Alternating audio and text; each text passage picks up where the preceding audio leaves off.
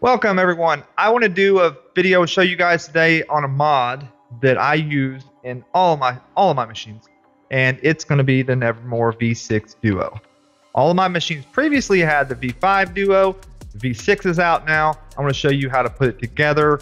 A lot of people are having problems with the slider part, so I will show you how to assemble it and how to make this thing work, put it together properly. Okay, it's a great mod for your printer. If you have an enclosed printer, it will definitely get your chamber temperature up a lot quicker than it would without it. So it does help bring the heat out from underneath the plate, blow it around.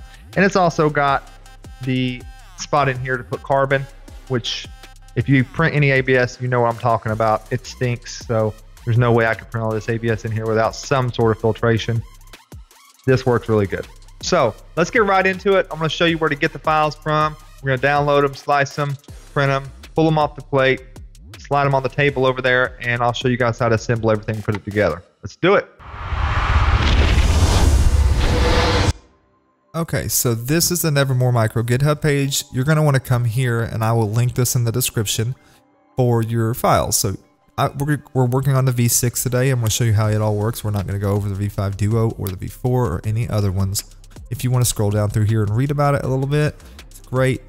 It's got some very good information in here about it. You can do that. So we're going to go to V6. If you've just got a basic standard setup, you're just going to go to STL. You're going to download the files in here. You can see here they have an A in front of these three. These, if you want, you can use these as your accent parts to print them in a different color. That's up to you. Also, if you have, I think, a different kind of fan done on, Honey Badger it is. So that's going to be Fabrico's fan. If you use one of those, you're going to want to use the files in here for the plenum. So just basic standard setup, go through here, download all these files. Here are the files that we just downloaded from the Nevermore GitHub. Looking at these, you can see right here we have two of the same files. They're not the same. They look the same. If you look at the top up here in the file name, one says 90 degree, one says straight. Looking at that, I'll show you. Here's where the air comes out to these holes. This is the straight one, and here you can see the holes are in 90 degree. They're in the top. So deciding there which one you want, you print that. I use the 90 degree one for my machines. Basically on mine I have a door that comes right up against this area. You're not going to get good airflow coming out of there. So I'm going to delete that off. Other than that, you can also see the A here again that shows this one can be printed accent. And that's something, if you want to do that, you can do that, or you can do it a totally different way. Whatever looks good to you. If you print that accent, great. This is the slider piece. I'll show you the support pieces. If you look here, this here is a support. So is this little triangle piece here and here. Those are both supports. And this part has these two clips with it. Those are clips that hold the fan in place. So you need that on this piece. This whole entire area right here will be pulled off. That's a built-in support as well. So it's very nice. You don't have to add supports or worry about adding supports with this project, which supports can sometimes be a real pain. This piece is going to slide in here. Place of that. It's going to be a little slider door thing to keep it closed. It's going to go in the back area right here. It's going to come up and slide through here. That's what the notches are about, so it can bend. A lot of people are having problems with printing this thing in multiple ways. So if you have any issues with it, you can add a brim to print this. That's the problem. The other thing is you do need to make sure your printer's pretty well tuned to print these things and to be able to bend them and them not break on you. So I will show you, and if you have any questions, you can ask me. I'm gonna put some links in the description for you. So we're gonna go over to the table once these are printed and show you how it goes.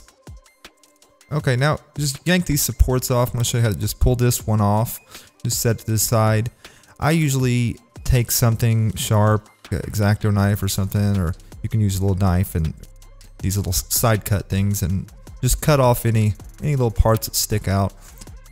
Use the X-Acto knife to cut them off a little bit, and then use it down on the edges to clean out your little channel that you're your little slide goes in and out of. It makes it slide a little better.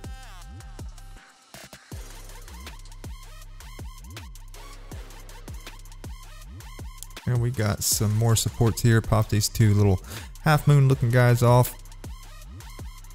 Got the little triangle pieces here. Break them two off. Snap them off real easily there. Then the same deal. Just clean them up a little bit. Get a knife or whatever you got. Clean it up.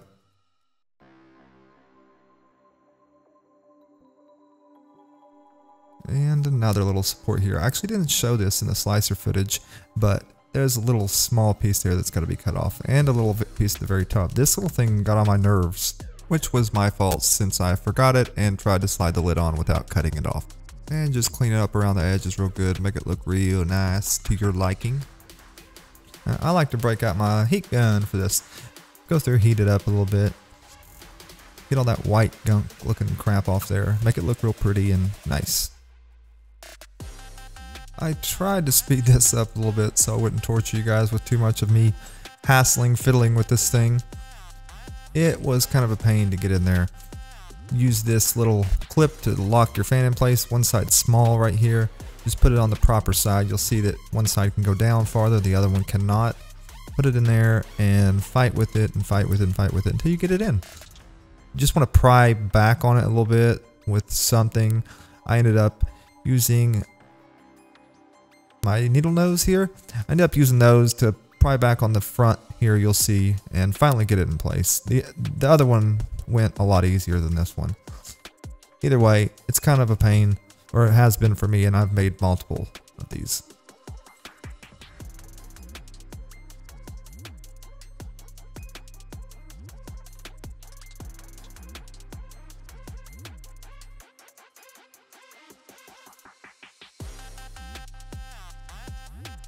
Okay, time to get ready to do some wiring. Trim them down to length. These are going to be cut a little bit shorter anyways. Flatten them out as much as you can because it is kind of tricky to get that lid on. So just try to keep your wires from twisting around and around because they are flat wires. So just do that. And cut them to length again. I used my X-Acto just to slide down through here and also to strip them. If you got a stripper or something for this, it's obviously going to be a little bit better, but I've just been doing this like this for so long, I'm hard-headed. So twist them up together, strip them a little bit longer and twist them up together because I'm going to cut them shorter. It seems to hold it together when I'm getting ready to solder this, so you'll see. And now we can do some soldering here. And ladies and gentlemen, do not forget your shrink on here, because that stinks when you do that.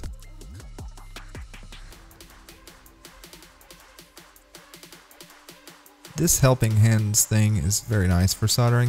If you don't have one, you can get by without it, but it is very handy. And there actually are some printable files out there that you can use to print these and help you with bringing two things together like this.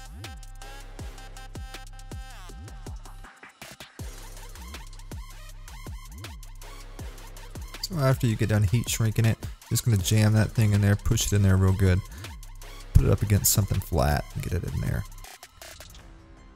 Typically here, I have to, since it's been hot, you're going to have to take some needle nose or something and bend these pins back into place, like right where they need to be. Don't bend too hard. And I like to test fit these just to make sure everything's going to fit there okay. Just grab a JST connector and plug it in. Of course, I forgot to put the heat insert in. So just get your heat insert here and pop it in there, heat it up, and there you go. So I like to take a red paint marker and a black paint marker so you can mark your positive and negative here. Just pop the door in place here, just push it up towards the front and snap it in place. Then you got one screw here you put in, M3 bolt. These are kind of loose, so you definitely want to use super glue in these. Pop some super glue in. Make sure you get your polarity correct on your M3 3x6 magnets here, because you're going to be mad if you don't. Ask me how I know. Now that we got it together, it looks pretty. Let's go ahead and get that slider put in. So yeah, this thing can be a real booger to get in. So I like to heat it up a little bit with a heat gun. You can see how it goes in. If you take something flat and push up against it here to get your kind of little bend at the beginning and heat it up a little bit, it should go in a lot easier. Just getting that past that first point is what you're trying to battle. Once you get it in, just slide it in place. I like to go over the whole thing a little bit with some heat from my heat gun just to get it all looking pretty and make sure everything's in place well. I cut me a little wire here so I can do a bench test to verify this thing works before I put it on the machine. Let's hook it up and see what we got. And there she spins.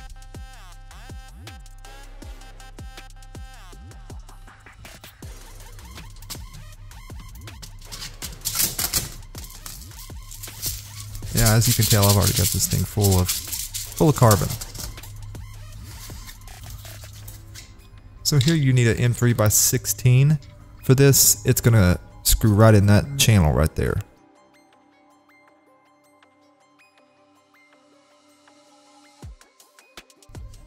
If I turn my bed heater lower than the temperature it is, there it goes, and it kicks on, and we are working. So that's how we do it.